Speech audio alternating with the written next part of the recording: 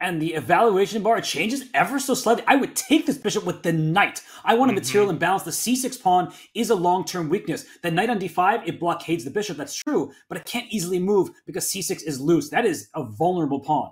Objectively speaking, white is playing without risk. Of course, black is the side with a knight, which means in a big time scramble, you want to watch out for knight forks. Knight f4, knight b4, 10 seconds for Gukesh, rook f6, active counterplay, rook d3, defending the bishop, and here comes the knight. It jumps around to b4. Maybe he'll even take the pawn on a2.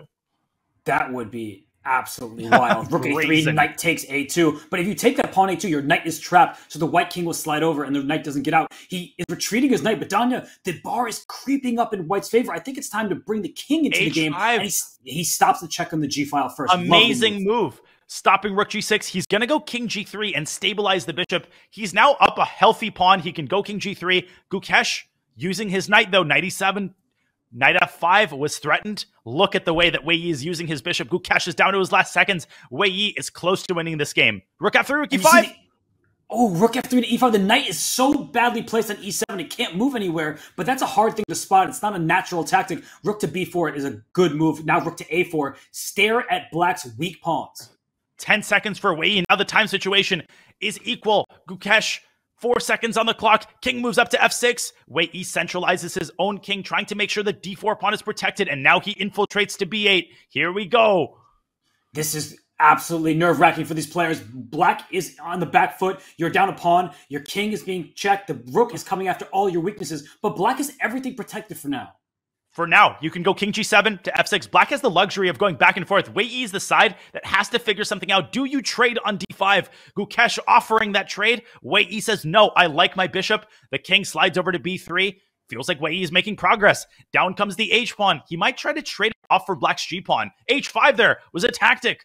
What's going on here? At that. The knight goes to d6 and bishop takes c6. He gives up his rook to get the other one, and he saves his bishop. Look at all the tactics here. But black has nothing. Gukesh diving in with his rook, trying to generate counterplay. The rook moves over to the side. Rook to a3, hitting a2, bishop d5. Everything is defended. Wei Yi is winning. And the rook trade was unacceptable for black. That's why he keeps his rook on d7. The white king is in the line of fire. So white is winning. That's clear. But you need to be careful not to fall into any forks or checks. Absolutely. The king moves away from the pin. Now knight f5 is coming. This is still a little bit unpleasant. But rook e6 check. Knight f5, rook e6 is going to win. 1 second for Gukesh. And now here comes what a move. You can't take it because it's pinned. King f5, bishop e6, and that's the clincher. That's the clincher.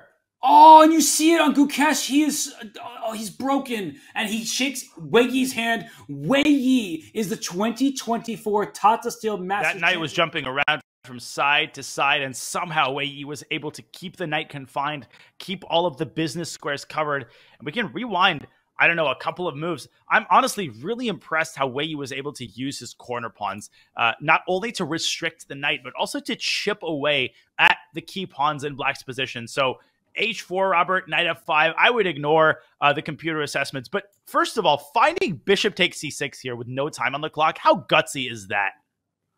Incredible, because you are giving up your rook, which was attacked, but you're attacking your opponent's rook in return. And look at the accuracy for the whole game. Nearly 92% for Wei Yi, and I agree with that. It was an extremely well-played game.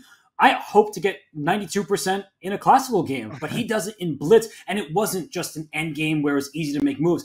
Even this position, Danya, the rook on a3, it hits a2, it stares at f3, the rook on c6 pins that knight on d6, but as soon as the king moves out the way, the knight can jump around to squares like f5, the d4 pawn is loose. So to have the presence of mind to pin a knight on the 6th rank to save your bishop and then bring your other rook in, it's incredible to see unfold when you just have seconds. And then the final nail in the coffin, rook to e8, using the pin against the knight. And this isn't just a flashy move to bleed some time off of black's clock. He's actually threatening to infiltrate rook e6. This was the most clinical victory, and after king f5, spotting the fork on e6 and a dejected Gukesh had nothing to do but to resign. He will lose at the very least a minor piece, although after king f4, you could actually throw in the check on f8 and win an entire rook. What a victory, what technique by the Chinese Grandmaster, who also dispatched Norbek Abdusattorov in the previous match in absolutely spectacular style with that attack against White's king in their second game.